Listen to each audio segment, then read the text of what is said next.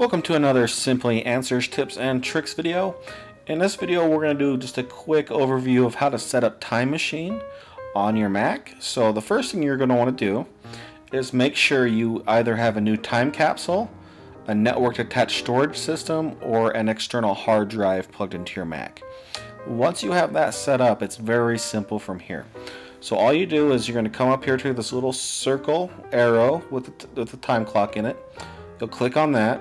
As you see here, I already have Time Capsule set up, but it should, once you click on this, say either Set Up Time Machine, or you can come down here and say Open Time Machine Preferences, and it will go ahead and open up the Time Machine Preference window. What you'll want to do is make sure that you flip the switch to on.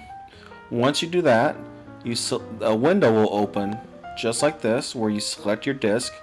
And this is where your time machine or your external hard drives are going to show up.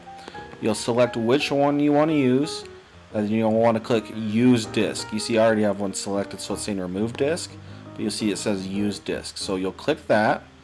Once you're done with that, it'll actually start counting down and set up the drive and then start backing up. And that's really all there is to it. Time Machine's very, very simple.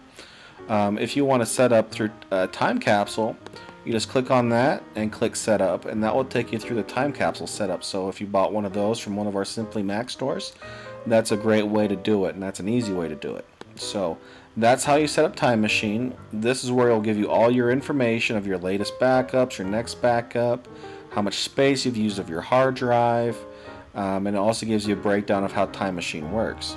You can also click on Options and say what files, hard drives, or items you might want excluded from your backup. So if you just click the plus button, you can go through all your files and documents and see what you want to back up and what you don't want to back up, and exclude that from any Time Machine backups that are being done. So that's a very nice option there. You can also set up Time Machine to back up to multiple disks. Just again, once you want to use a different one, to say select disk, and all these other ones will be available, and you can say use, and that'll allow you to use multiple hard drives and become actually rather handy. So that's how you set up Time Machine. Let's see if we can give you a demo of what Time Machine looks like. Let's come down here. Actually, no, sorry. Let's come up here and say Enter Time Machine. You see, here's all my Time Machine. This is what Time Machine looks like. It gives you kind of this really cool space age type of look. All your backups will be here on the right side, and it will just show you them chronologically. See, here's a backup that's happened at about 6 o'clock tonight. If I click on all my files,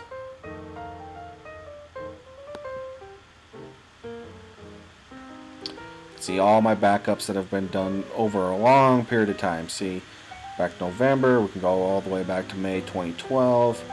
It looks like the very first backup it's kept on my Time Machine is May 8th, 2012. So that's a very nice feature, and if you want to go back to then, you just click on that.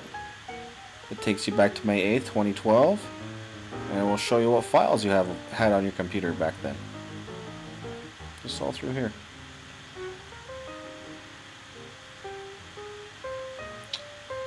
Once you have that done, and once you find your file you want to restore, you just click Restore, and that will bring the file back to you to the current day. So the nice thing is, if you've ever accidentally deleted something, this will help you go back and find it and restore any number of files you'd like, whether it's one all the way up to the entire hard drive. So I'll go ahead and get out Time Machine here.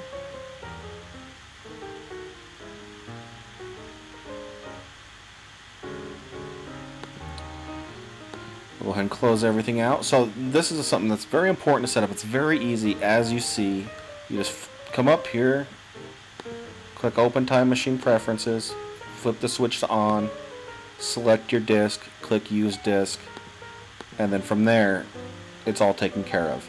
If you're on a desktop, it'll back up every single hour. If you're on a laptop, it'll back up when either every hour when you're plugged in, or it'll back itself up every time you plug in the hard drive. So let's say you haven't backed up your Mac in a week. Once you plug the hard drive into your Mac, or once it recognizes your wireless hard drive, You'll take a second, but then it'll start backing itself up, and notice that that drive's available for backup. So go ahead and turn it on. If you have any questions, hit us up, customer service at simplymac.com. You can get us on Twitter at simplymacstore, or you can get us on Facebook, facebook.com/simplymac. Any questions, anything you want to see done, we'll take care of you. So go ahead and give this a shot. I highly recommend doing it. If you need any help, just let us know. Thanks for joining us. We hope to see you again.